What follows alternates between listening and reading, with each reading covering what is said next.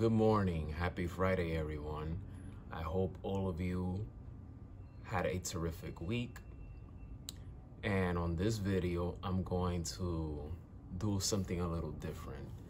So I'm going to be talking about some of the news, baseball news of the American League and National League MVP winners, as well as the 2021 Latin Grammy Awards. But first, I'm going to talk about the American League MVP. Angels two-way player Shohei Ohtani won the unanimous American League MVP award. Congratulations to Ohtani. If it were me, if I was a baseball writer and I had a vote, I would have voted for Vlad Jr. because look at the numbers. If you look at the numbers, his numbers were better than Shohei Ohtani. And I get that Ohtani, he was phenomenal, not just hitting, but pitching. But Vlad Jr. basically had a triple crown season.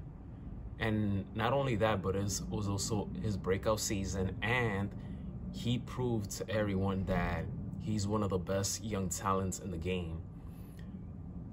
But I'm not too surprised or disappointed. I get that it was a very interesting race for the MVP. So Vlad Jr. finished second and Marcus Semien finished third.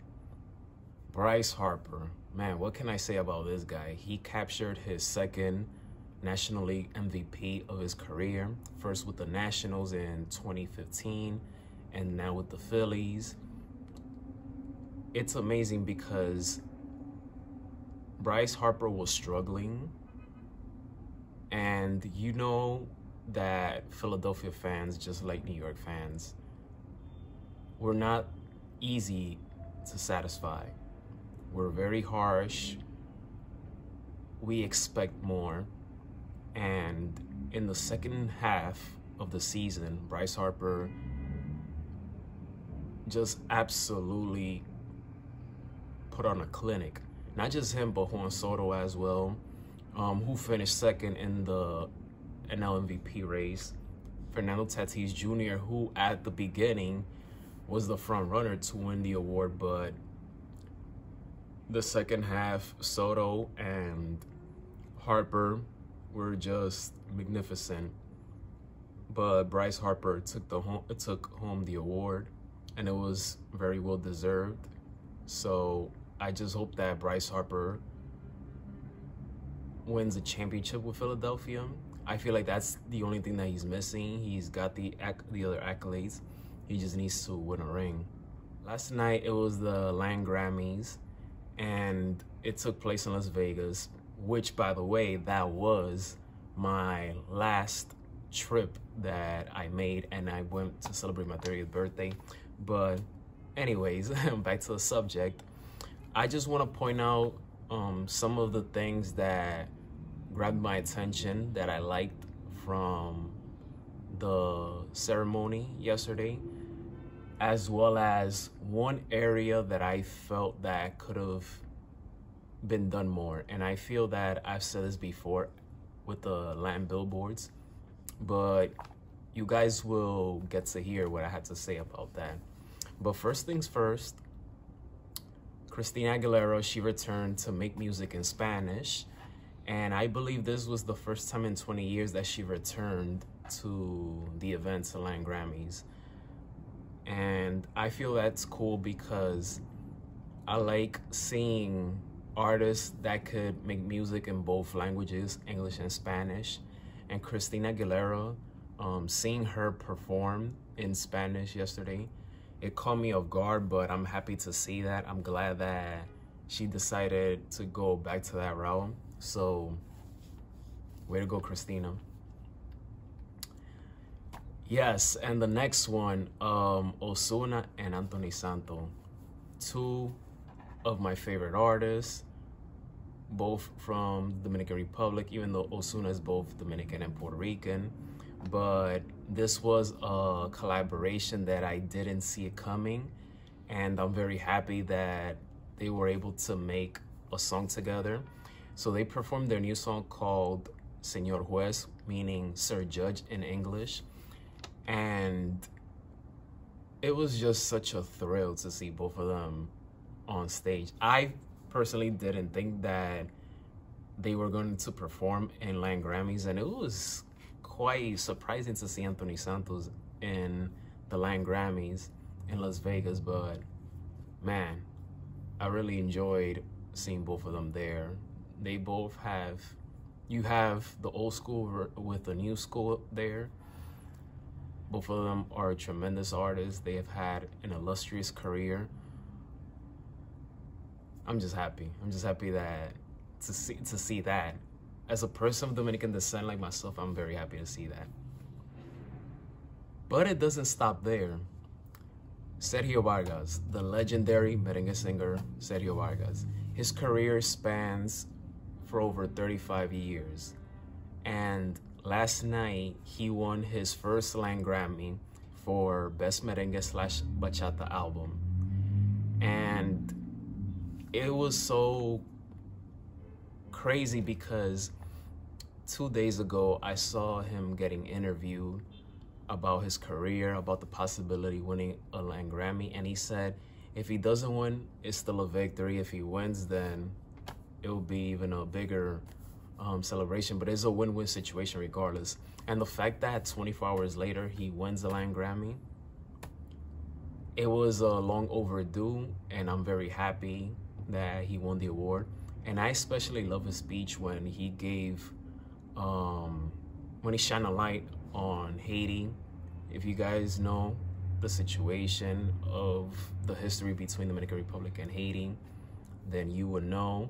But I'm very happy that he used his moment, his platform, to talk about Haiti and the situation that they're going through. So big ups to Sergio Vargas for that. And I'm very happy that he won a Latin Grammy. Like I said, it was a very good night for Dominican artists at the Latin Grammys. And this next person that I'm about to talk about is Juan Luis Guerra. He has had an incredible career for over 40 years, and he appeared in the Latin Grammys to perform some of his classics, which had some people in the audience dancing, and that was very cool. And it was presented by Mili Quesada, which is, to me, is the queen of merengue. And after that, after Juan Luis Guerra performed, she spoke a little bit about Johnny Ventura and the homage, the tribute that they did for him. And this is the part where I'm going to talk about what I feel like it could have been done more.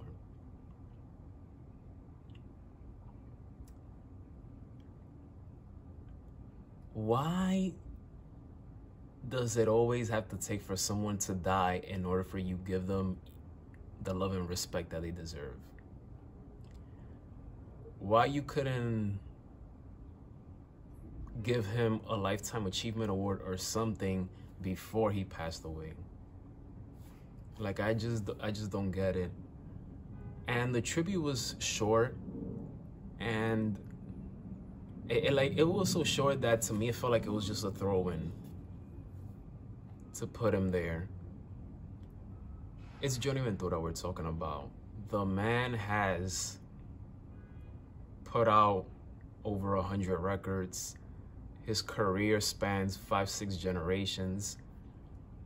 I just do not understand why does it take for someone to pass away to give them their flowers.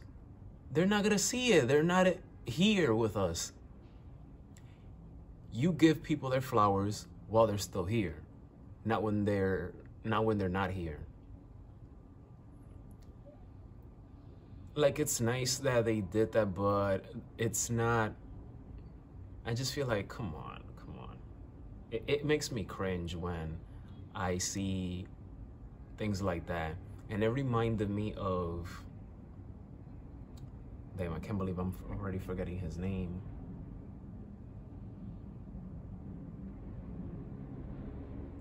I can't believe I'm forgetting his name. Oh my God.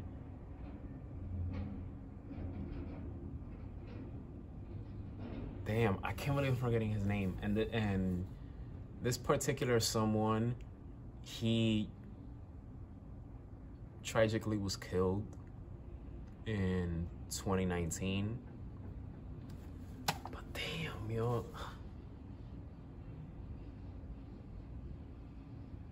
Oh, I remember now, Nipsey Hussle. Oh my God, I can't believe it. I cannot believe I was forgetting his name. Nipsey Hussle. So yeah, it reminded me of Nipsey Hussle because BET Awards gave him his flowers after his untimely death, in which Lauren London and his family, like his parents, were there to receive the honor. But it was just ridiculous how they decided to do that after he passed away.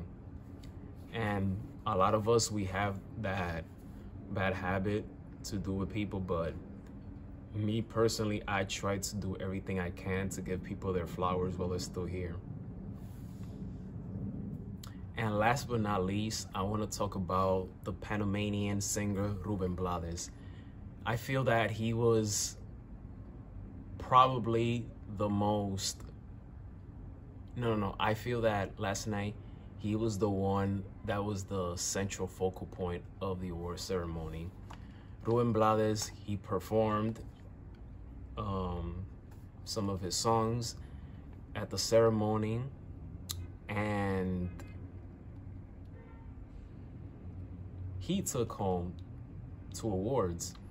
One of them, he received the Land Recording Academy's Person of the Year award, and the second one for Album of the Year, which is called Sal Swing. So Blades, he's had a tremendous career, very well deserving of the accolades, and I'm just very happy for everything that he's accomplished. You see, that's the way you need to do it.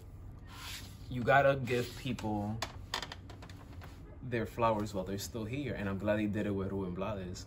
I wish that could have happened with Johnny Ventura, but no problem, because Dominican Republic has always given him his love and respect. For a lot of people, it felt like they lost their father, but to me, it felt like I lost my grandfather. Even though both of my grandparents have died a while back now, but Johnny Ventura, like, he gives you that feeling that you feel like when you listen to him, you feel like that's your father talking to you, your grandfather talking to you. But God rest his soul. He's done everything that he set out to accomplish, and that's enough for me.